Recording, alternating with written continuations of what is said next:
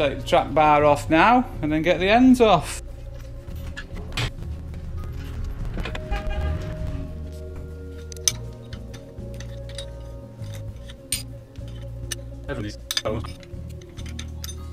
One loose.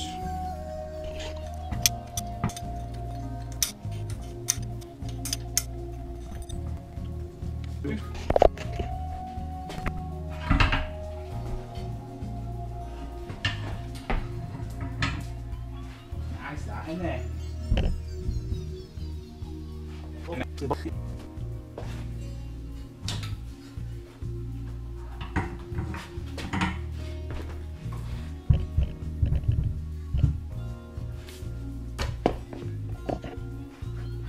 at that.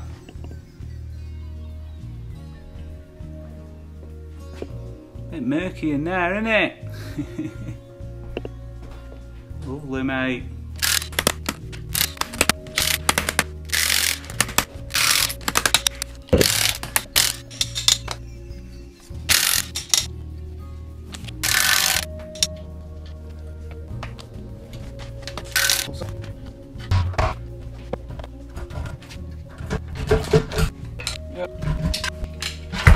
Yeah.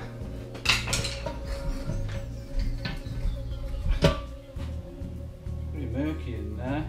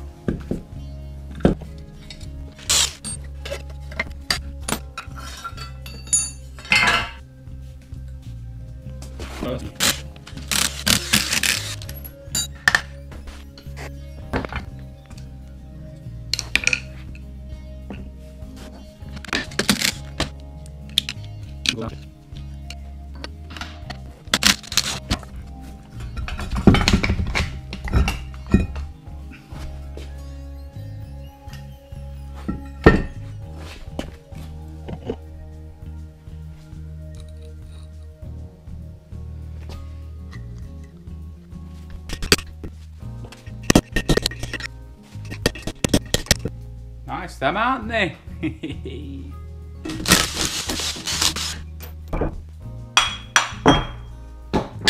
The disc off. Good.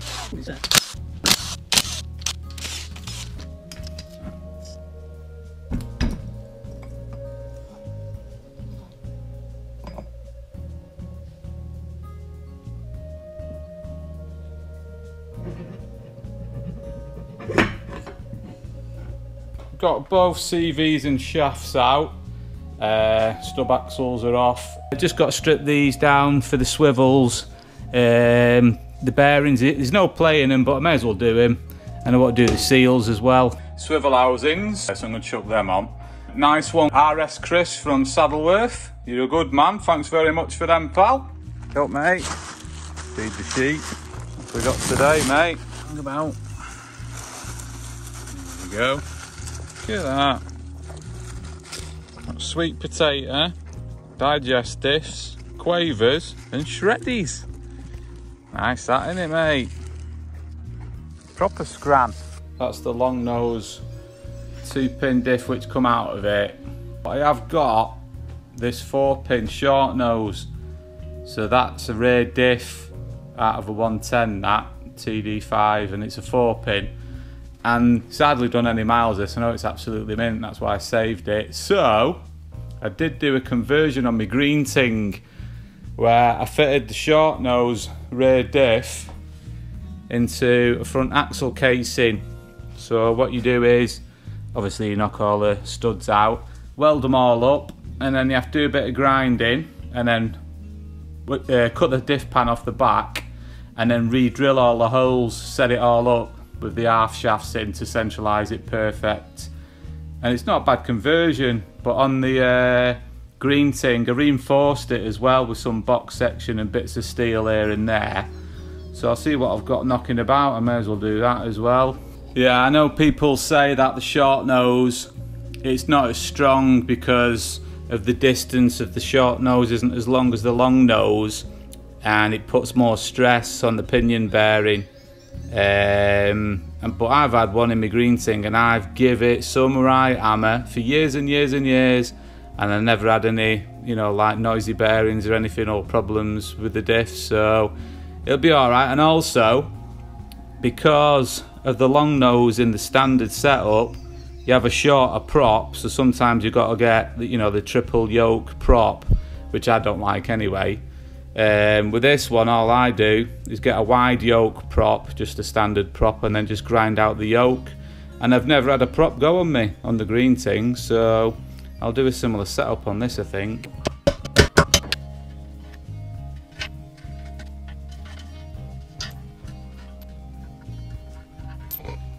Studs out. So when you place the diff on top of the casing, on the short nose 4-pin, the crown wheels offset to one side by 5mm. So you have to grind this section out here. Same on the top as well. Grind that section out there. Then you have to cut the diff pan off, because there's a little bit of grinding you've got to do there, and you've got to space out the diff pan or put a different diff pan on. I usually weld all these holes up first and grind and flush, and then I mark all the other holes up and then re-drill them. And then you have to contend with the diff pan then, whether you make your own or put a later one on or modify one of these, and get to that in a bit.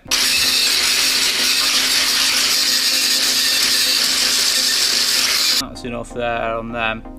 What I'm going to do first is weld them all up and then grind it.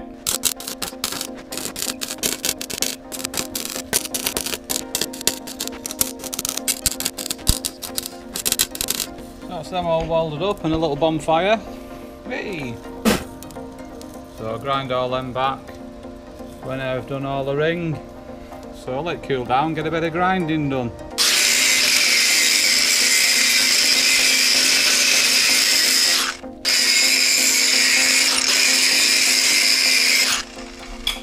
I think we're close there now.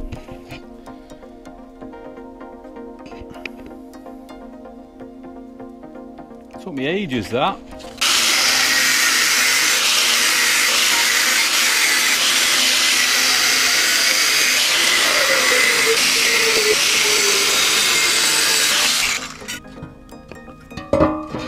Got a big dent in there, so I might try and just cut it there and salvage that bit. I might put a full pan on, but I might not do yet. Depends if it fits, because I have got another cut off of one of these with the big recess in, so see how it goes anyway. It's ready for the off, mate.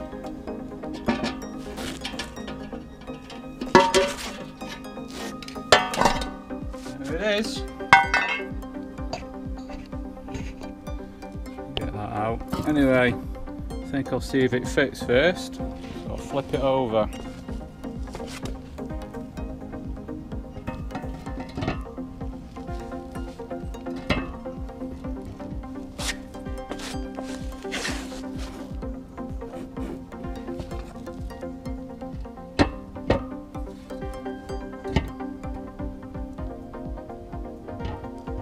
I think now it's just catching on that bit underneath now. So you can see just where it's catching on the bearing carrier bolts. So a little bit more grinding on there, and then we're somewhere near.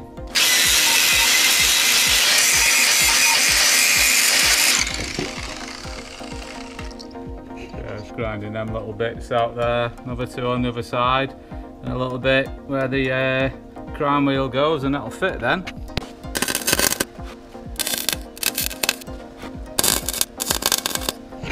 So I've just welded all the back of them holes as well, so it's all nice and tough. So I'll grind all them back again on both sides, and then I've ground these out, and then just these two a little bit. I'll try and get this knocked up a bit, and then it'll fit. So I've ground all them welds down now, so they're all nice and flush. And then I've got the bits ground at the back there. I've even got sort of knocked that dent out. I know it's rough like, but I don't know what I'm doing with that pan yet. So yeah, all the welds are there on the back as well, so it's nice and tough. There's them grinds there where I've ground them out for the diff bearing carriers. So I think it's time for a little bit of a trial fit.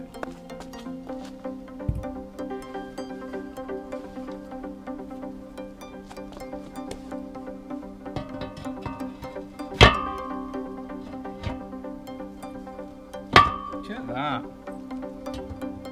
Perfect, mate. Not bad at all, that. So what I do now is I get the half shafts in. I know I've not got the ends on, but I'll get the shafts in just to centralise it, rotational. And then I've got to mark up, scribe all the holes, ready for drilling. But yeah, she's there. Just see what it fits on the other side of it. Roll back a bit.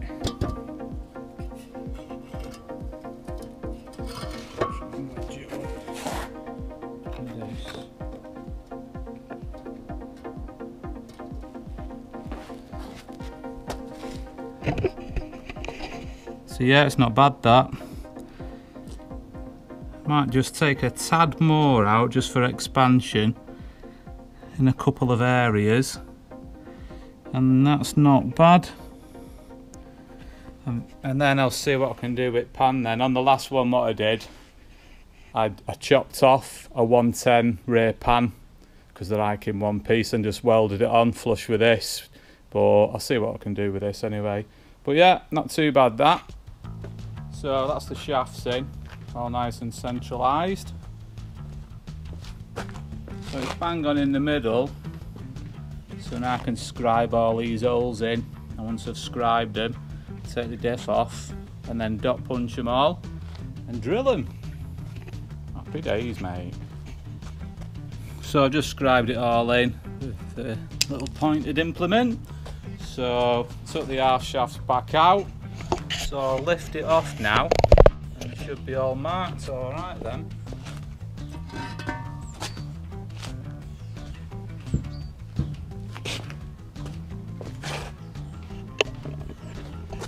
So there's all the little markings there. So all I'm going to do now, dot punch right in the middle of each one and then drill them out to the right size so the studs, when they go through, they're nice and tight so I can knock them in, so they'll be alright on the little splines.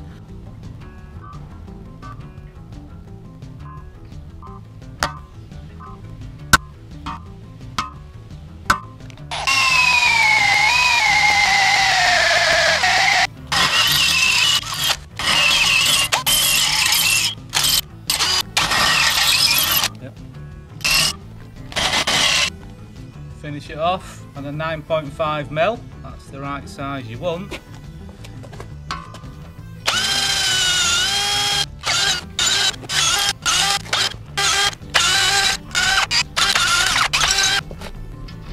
That is the one. So when you get them in and you knock them in or pull them through, they'll grip nicely. Belting, mate. So I've got a bit of box section which I'm going to chop up and reinforce and weld on the top there.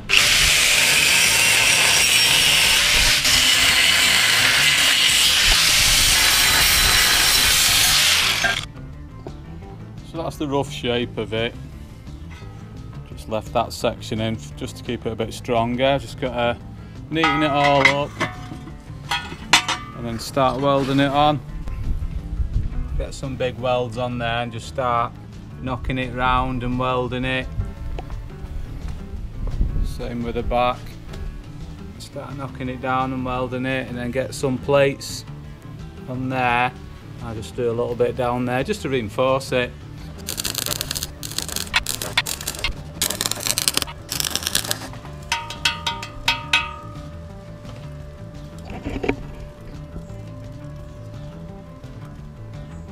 So start of it.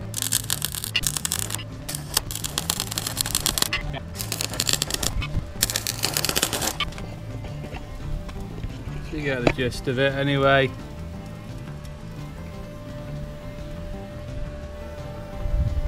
Yeah, I've got some hefty welds on there now, so that's not too bad. And then still red hot there on that side as well. So what I'll probably do now is just cut a triangular piece out there for both sides, and then just a little strengthening box section there as well, and then concentrate on the pan. So I've made that little plate as well, so that just goes over there like that, and then I'll weld it on, knock it round here flush, just helps reinforce it a little bit more.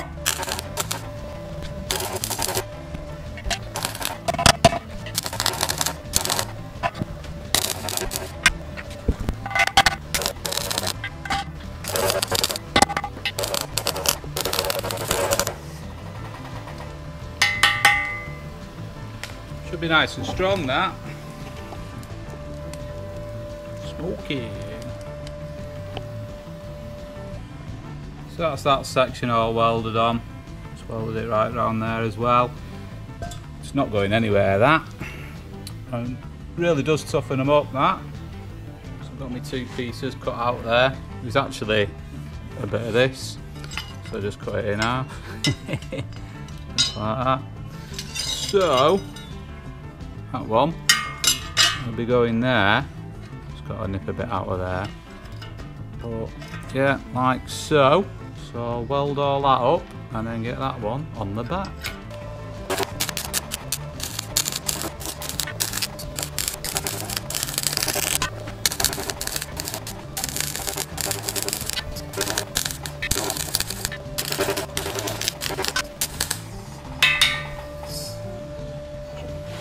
That's that. Where's my wire brush gone?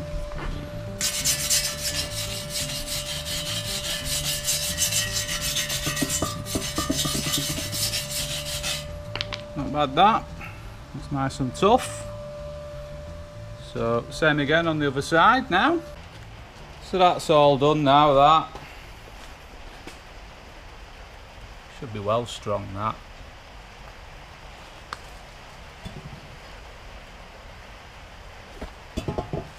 Sealed it at the end as well, so no rain can get in.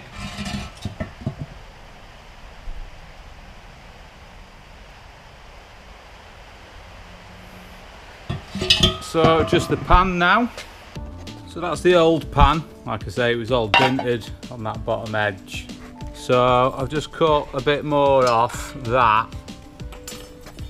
I've knocked that dint out. And this is a pan what I've got off another one which I did years ago, which ended up putting a different pan on. So I've just levelled all that off, and then I'm just going to plonk that on there and weld it. And it's spaced out a little bit. It's probably spaced out a bit too much actually, but better safe than sorry. So I weld all that on, and then I might just do a bit of reinforcing at the bottom. Might put a strap over here. I'm just knocking all the studs through before I weld the pan on. Just makes it a bit easier because they're a bit tight.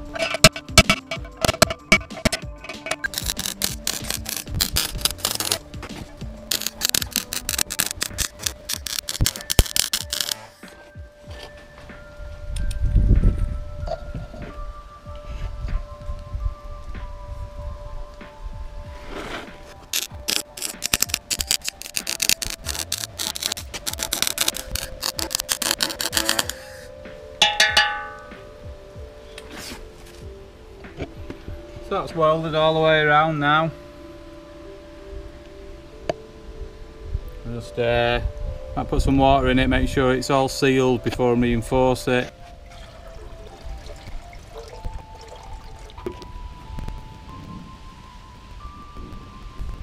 We're alright there. Don't seem to be any leaks anywhere anyway. So, bent my piece of metal and a little stump with my sash clamp, and that's my offcut and my diff pan as a template, and we're not too bad there. Bit of old checker plate, 6mm. I've Happy days, mate. So I'm doing a bit of origami, just making some little cardboard templates. So the idea is stretch that middle one over there and that one weld up to it. Same again on the other side there. So I've made a big ring there, like you see, and bent it around the tree. Just an old bit of checker plate there, which I've all ground off. So I'm going to actually weld it all to it and cut them sections out of this old checker plate there. It's quite thick stuff, that. So I've got them bits cut out. Just got to do a bit more shaping on this one. But these fit alright. You can get a good weld around them all the way around. I've had to bend them a little bit as well. Same with that one, I've had to bend all that one. But yeah, not bad from a bit of old checker plate.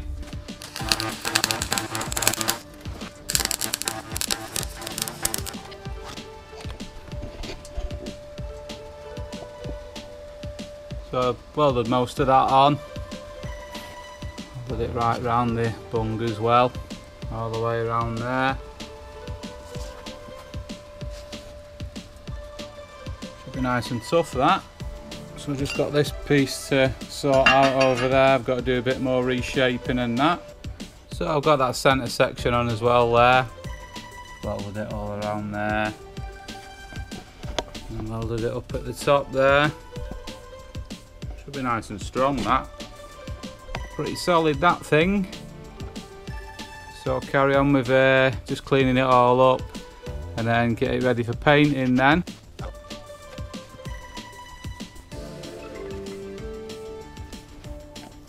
So that's all the axle casing painted. I've even done the swivel housings as well and the brake back plates there. I think that's going to be plenty tough enough, that.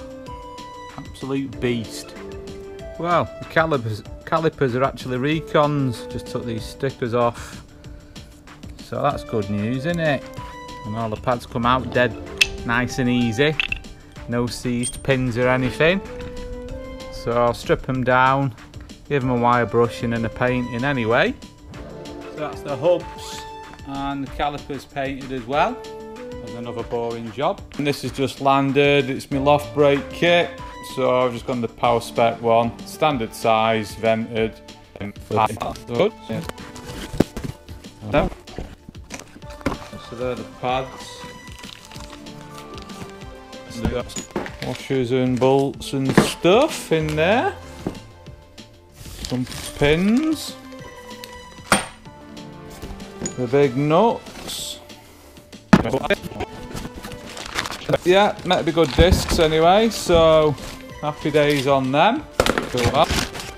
Sound, mate. So got all that lot.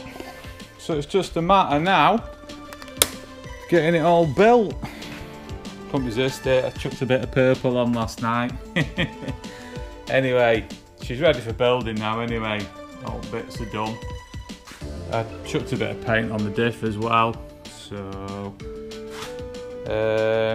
I've not actually pegged this diff because I'm thinking of putting a locker in it at a later date, so it'll do for now anyway. So yeah, I'll get it all built up.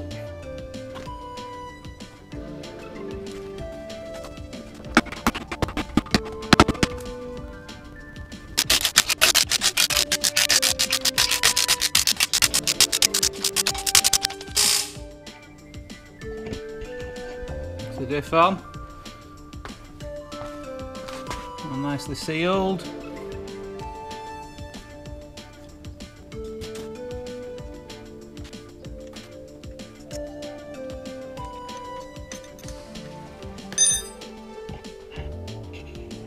Nip up all them now. That's both the swivel housings on.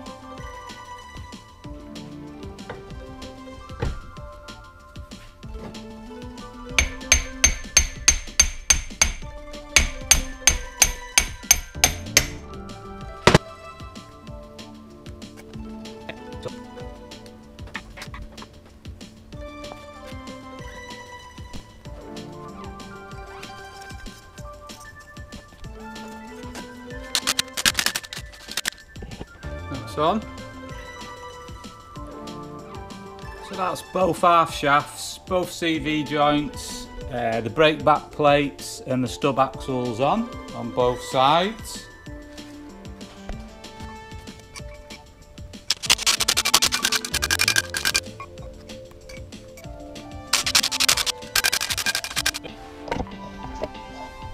Quite nice then. Not bad.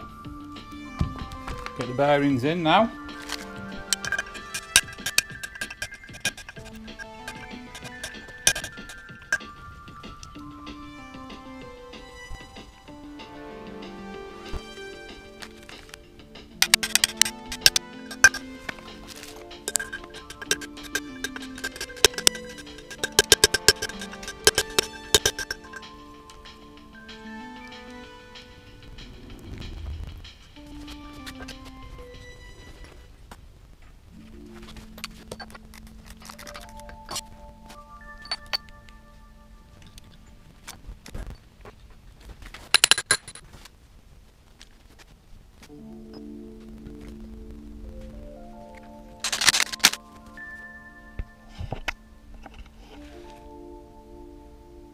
So that's pretty much it, other than the calipers.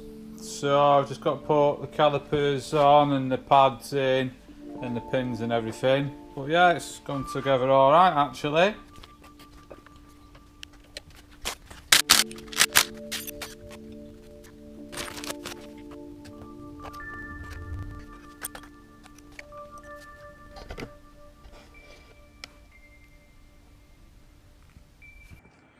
So that's it, axle's pretty much done and dusted. Just got to get some track arms, heavy duty ones. But yeah, well chuffed with how it worked out that. Like I say, I've done one of these before, where I've put the short nose diff in a normal front axle casing. I know it's a lot of work, but yeah, may as well have toughened it up while I was doing it. So yeah, it worked out all right that. So yeah, even looks good as well.